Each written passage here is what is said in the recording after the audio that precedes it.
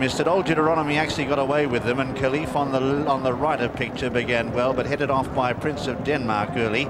And Kheleyf has dropped in behind in about 4th or 5th position, held up. So it's Russian Valour who goes on from Old Deuteronomy, and up there as well as Prince of Denmark. In behind them on the inside, Kheleyf, who's got cover on the inside here of Soonest.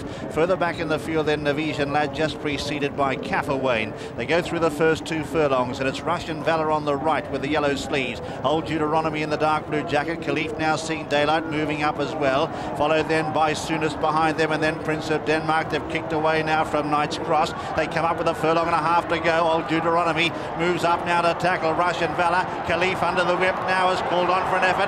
Russian Valour it is, though. It goes into the lead inside the final furlong. Kheleyf trying hard to wear him down, but it's the Mark Johnson train, Russian Valour, who's going to cause an upset. Russian Valour goes on to win the Norfolk. He was too strong for Kheleyf. In 3rd place, Nevisian lad.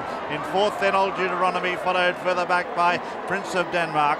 They were followed then by Knight's Cross. Further back, Kheleyf, and one of the last was Soonest. He's been beaten, but a 3rd 2-year-old winner for Mark Johnston. Russian Valour wins the Norfolk. In 2nd, then Kheleyf. In 3rd, then Nevisian lad. In 4th, Old Deuteronomy. In 5th is Prince of Denmark. In 6th, Knight's Cross. In 7th is Soonest, and in 8th and last, Kheleyf. The winner is number 7, Russian Valour, owned by A. Latter & Partners, trained by Mark Johnston, his 3rd 2-year-old winner at the meeting, and ridden by Kevin Darley, his 51st winner of the season. 2nd, number 2, Kheleyf, owned by Sheikh Ahmed Al Maktoum, trained by David Loader, ridden by Frankie Dettori. And 3rd is number 3, Nevisian lad, who's run a big race, owned by R. Levin & Partners, trained by Michael Bell, ridden by Kieran Fallon. And 4th, Old Deuteronomy. And there are the colours there. Russian Valour, though, who won the National Stakes at Sandown.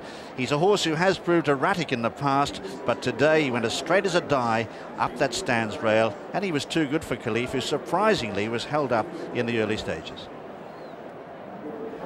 Well, well, well, that is an upset, no doubt about it. Frankie Dettori was so confident on this horse, so relaxed, and when actually he starts to push the button here, Kheleyf does not find as much as he is expecting. And you can see the panic start to set in. This horse isn't picking up. I thought he was going to be a monster.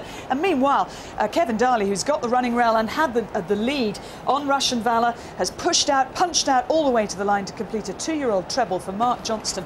But the odds-on favourite beaten. Yes, terribly beaten too. It's this winner by Fazlev, who was a very, very fast 2-year-old.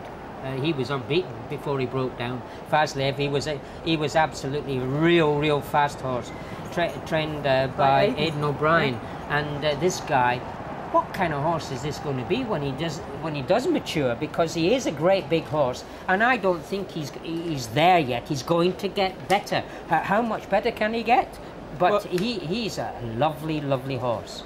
Well, 4-1 he was returned. There was a big cheer as he crossed the line, because a lot of people don't like backing odds-on favourites. The small punters out there just won't do it because the returns aren't big enough, and they would have got their money. But Kheleyf, I think Frankie just wanted to look after him after he knew he was beaten. He didn't want to give him a really hard race, and I'm sure that he'll still be winning decent races. That was obviously that you see. Russian Valour has had 4 races, and the experience did start to tell in the finishing stages. But Frankie thought that the class of his horse, Kheleyf, would see him through, but obviously Russian Valour, this German bred, well, he's not.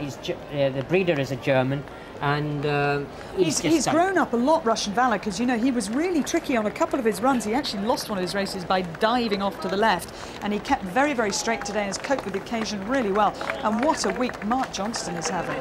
Fantastic, and he's still got a bit of. He looks as though he could be hard. He's not really hard fit yet. Mark Johnston's 17th winner at Royal Ascot, following Attraction and Pearl of Love, and he was saying earlier this week that he's never had a stronger